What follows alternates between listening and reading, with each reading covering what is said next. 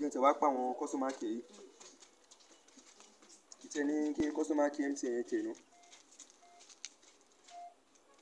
mo lóòdù ọdẹ náà lánàá lẹ́sẹ̀kẹsẹ̀ mo dé pé ẹ̀ ń sọ fún mi pé my account is low kí ni gbogbo rubbish yẹn bí àgbọn ni mi ṣe ní máa stop MTN tí mo lò.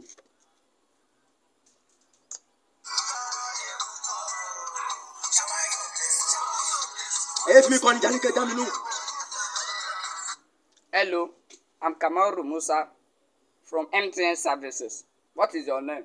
Why you dey ask for my name? Na you cut my ceremony birthday cake. Dey ask for my name. Wetin be your problem? Okay, I'm sorry, sir. Where are you calling from? I'm calling from Lekki phase 2. So how can I help you?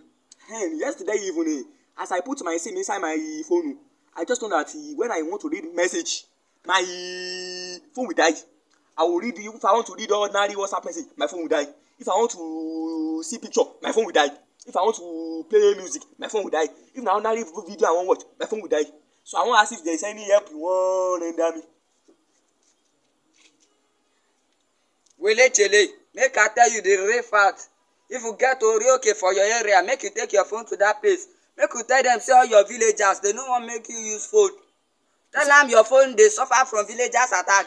You say wetin? Yes o. Àbónílé ò pè ní. Ó máa bàjẹ́ o. Ta ló ń bá wí pé àdúrà abúlé MTN tí àwọn ọmọ ọlọ́dọọdọ tó fi ṣe customer kìíní. Bàbá ẹjọ́ cut and dot olè ń bá mi sọ. Ṣé o lágbá lé ni? Àbónílé ò pè ní. Sórí ìròfẹ́ burú. Ṣọpọ̀nà náà bá mi kí ìdíra bá sí. Hello.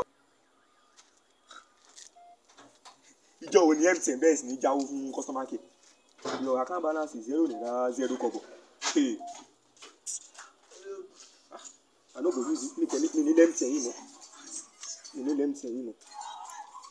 I no go use MTN.